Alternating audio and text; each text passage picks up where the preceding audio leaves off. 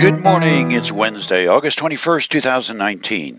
I'm Russell, and this is Rocky Road Devotions, a few minutes of help for today's journey.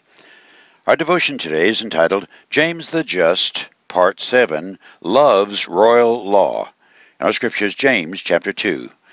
Yes, indeed, it is good when you obey the royal law as found in the scriptures. Love your neighbor as yourself. James remembered his brother Jesus telling this little story of the Good Samaritan.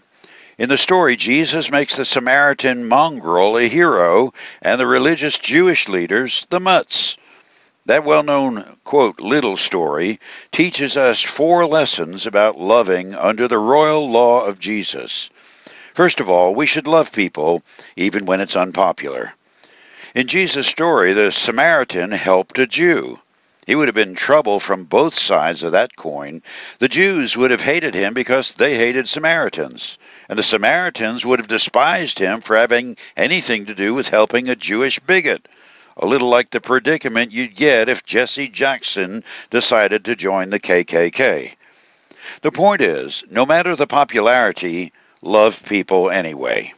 Someone will always disapprove, but God will approve. He looks at your heart, while others can only see through their prejudiced filters. A second lesson we learn is that we should love people even when it's inconvenient.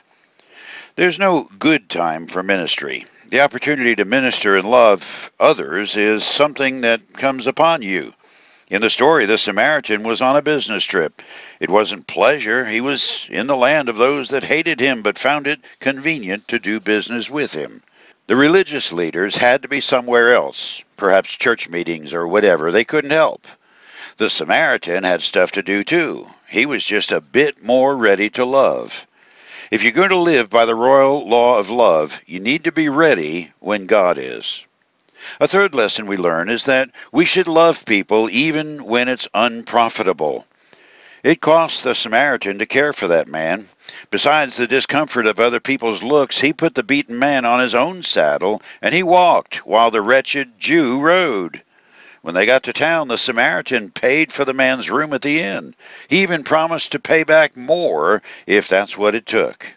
In every way, love costs. If it doesn't, it isn't really love. And great love is very costly.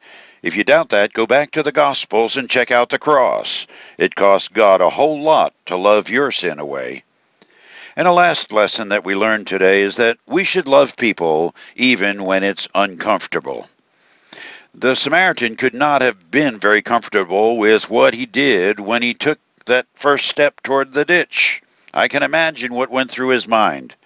What am I doing here? I don't even know this guy. Man, this juice smells. Don't they ever wash? My wife is going to kill me. This money was supposed to buy a new milk cow.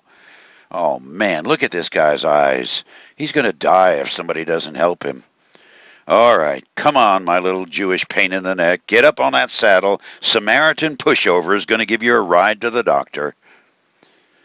You and I have our comfort zones. The Samaritan didn't like the Jew, but he did love him.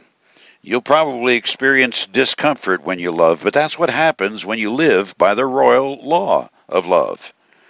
Favoritism and prejudice are sinfully wrong. It shames the poor, it divides the church, it leads people astray.